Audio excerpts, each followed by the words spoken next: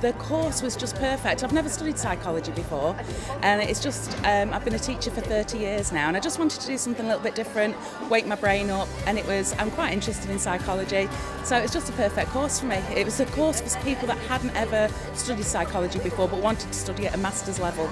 So it was perfect. At my school, I'm assistant head and I'm also Senko, so I look after the children with special educational needs, and it's just made me much more aware of the different cognitive load that we give to children, the different social aspects that psychology's got to bring. It's just really awoken my thoughts about the children in our care, really. It's a brilliant university, the staff are amazing, the students on my course were so lovely.